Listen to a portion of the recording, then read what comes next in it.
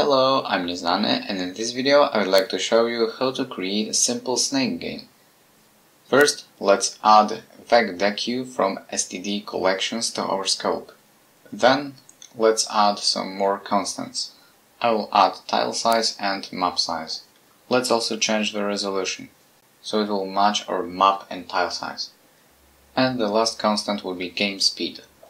Now it's time for an enum called direction. We'll need to derive partial EQ, copy and clone for it. Now let's make a snake object.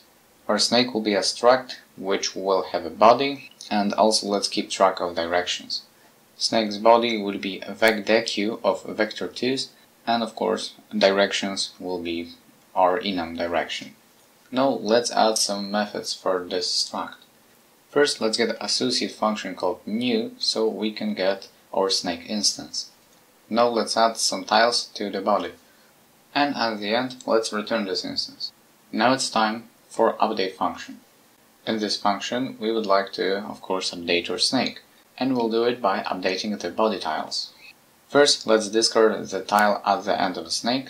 And also let's start creating a new tile by cloning the start or head of the snake. Now let's set the next direction.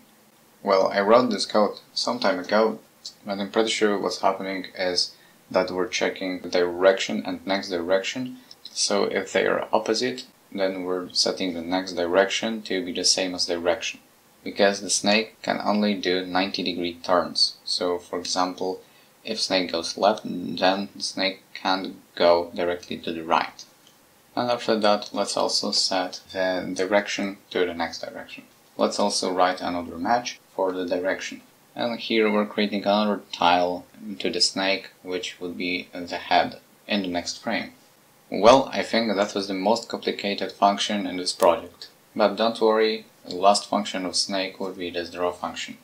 Let's make the snake's head appear as a green, and the rest of the body will appear as white. First, we'll set the color to green, and then let's iterate through each tile of the body. And here we're drawing a rectangle for each tile in the snake body. And let's also change the color if it's green to the white. So only the head of the snake will be green and the rest will be white. And now let's create the second and last object, which would be the food. And don't worry, it would be less complicated. So food will only have a position. Now let's write the new function for the food. So the food position will be random. Let's also write the draw function for food. Food will also be a rectangle and it will be red. I'll also write a respawn function for the food. And this function will set position to random. Well, we almost finished. Let's just get a frame count variable and let's create our instances of snake and food. Now let's do some input handling. Let's update our snake according to the game speed. Let's also write some collision so the snake can collide with themselves. And the last thing in update section, let's make it so the snake can eat the food. And we just need few more lines of code and we're finished. Let's draw our snake and food. And the last line would be to increment the frame count. And finally, we're done. Now it's time to try it out. Oh, I made a mistake.